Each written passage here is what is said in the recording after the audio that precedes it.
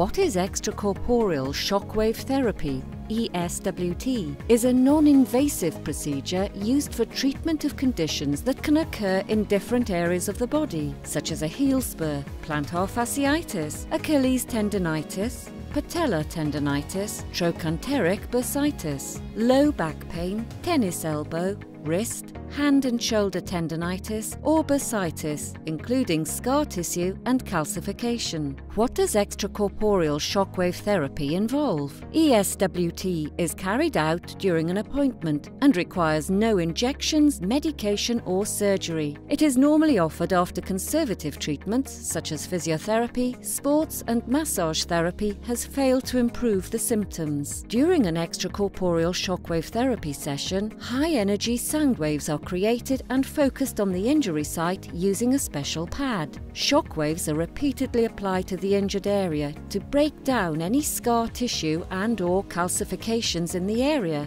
which in some cases the body is unable to repair itself. As the tissue is broken down by the shockwave, the body starts rebuilding new tissue, replicating the body's own self-healing process. A consultation takes place before treatment to determine the type and severity of condition or injury. A course of extracorporeal shockwave therapy usually involves 3 to 6 sessions, each session taking about 15 minutes. Treatment sessions can be spaced 5 to 7 days apart, but may differ depending on the patient's progress. Following the treatment, in most cases, pain levels should reduce, and symptoms should abate after 2 to 3 months following the last session. What are the benefits of extracorporeal shockwave therapy? Extracorporeal shockwave therapy, or ESWT, offers advantages over traditional surgical methods.